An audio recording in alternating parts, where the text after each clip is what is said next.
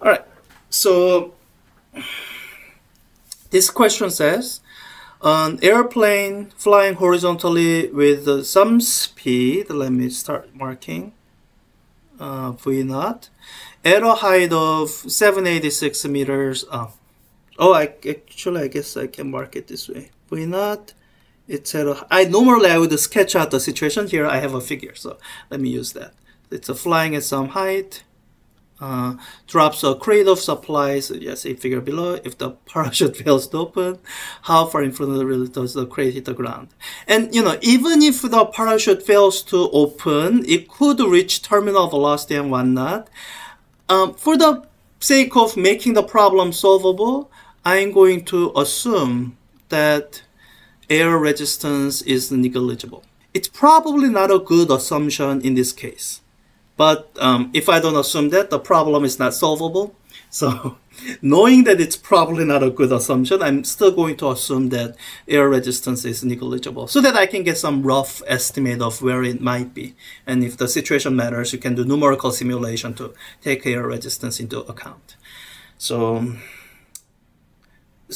with all the projectile motion questions, I'm going to let's see, how do I put it? So let me actually finish this part. So it's asking how far in front of the release does it hit the ground. So it's asking for this distance here. This is what we usually call range, horizontal distance along the ground. And as I'm trying to find this range, I'm going to go through the usual considerations for projectile motion, which is the two, maybe the most important equations when you are working with the projectile motion that comes from the kinematics equations for constant acceleration with the simplifying considerations of projectile motion that the horizontal acceleration is 0. And the vertical acceleration is known, and it's minus g. It's downward at g. And really, the reason I'm assuming air resistance is negligible is so that I can use this. Because if air resistance was significant, this wouldn't be the case, and it'll be complicated. So with these simplifying conditions, I can say the horizontal position or x component of displacement is given by, as a function of time, some initial position plus my horizontal component of velocity, which will be constant, times time. And my y component of position, displacement, is, as a function of time, some initial position plus the initial y velocity. Here I have to specify initial because y velocity will be changing, times time minus 1/2 gt squared. So as I look at the range, that's a horizontal change in position. So it's going to be related to this horizontal position. So I start to say, okay, range, it's gonna be horizontal position at some final time when it lands. And that'll be initial x position. Let me make things easy for myself and just say this line is where x is equal to 0 so that I don't have to have initial x position. So 0 plus, and my x velocity, this crate, it's going to have an inherited velocity from when it was being dropped. Same as the velocity of the airplane that was dropping it. So I'll have this V naught of 500 kilometers per hour. I'm going to have to do a unit conversion later. Let me deal with that later. For now, I'll keep it in symbols. V naught times T final. So once I have the T final, then I can easily find the range. Now, in many of the projectile motion scenarios, you will find that the y component of the motion usually gives your time information. So I'm just gonna start working with it and see what happens. So the y component of motion at t final, I see that it has landed. So it's going to be at 0 position at t final.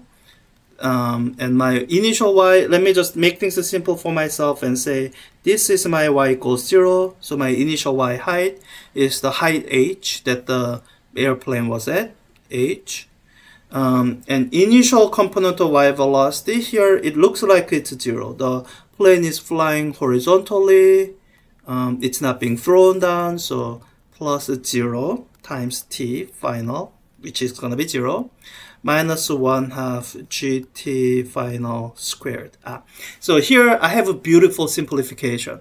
Because this is the only term with the t final, I can solve for this term and then solve for t final without going through any quadratic equations or anything complicated like that.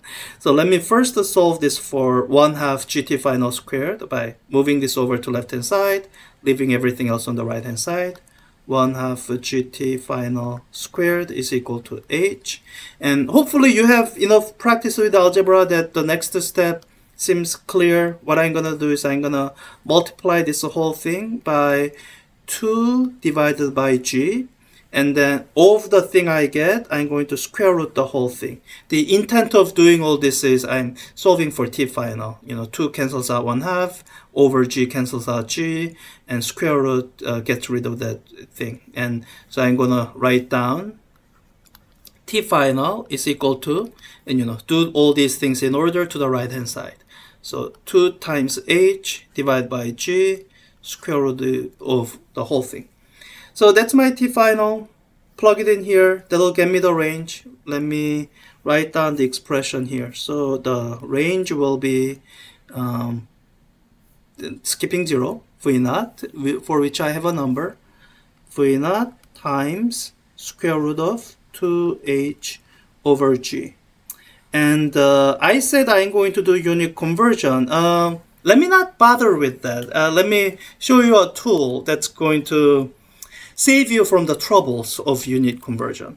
So that tool is a tool from Alpha. I just like with the other algebra complicated questions, I do want you to know how to do it by hand.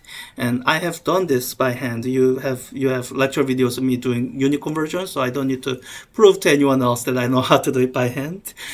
So I'm just going to use Wolfram Alpha as a labor saving device. So 500 kilometers per hour times the square root of 2 times height, 786 meters, divided by g, 9.8 meter per second squared. And one of the wonderful thing about Wolfram Alpha is a calculator is that it's a unit aware. So it'll recognize all these units and it'll do conversion automatically, so that the numbers it gives are dimensionally consistent. It's not gonna make unit conversion errors that you or I might make if we try to do it by hand. So, and with Wolfram Alpha, you can double check the input and you should double check input interpretation, make sure it correctly understood you. And if it looks right, then look at the answers. And if they had asked in kilometers, it'll be right there. If they had asked in, I don't know, length of a Hindenburg Zeppelin, then there it is. Here I'm just gonna put it in meters. 1759 meters. 1759 meters. Well, I could have rounded to 1760, but let me just use that.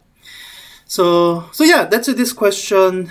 If you want to learn how to do the unit conversion by hand, look for my video that I did for chapter 1 that will show you how to do the unit conversion of 500 kilometers per hour to meters per second, so that you can plug in numbers all in the consistent units. And if you want to save a little bit of time, use Wolfram Alpha. Use of Wolfram Alpha is allowed whenever use of calculator is allowed, because that's all it is. It's a very sophisticated calculator.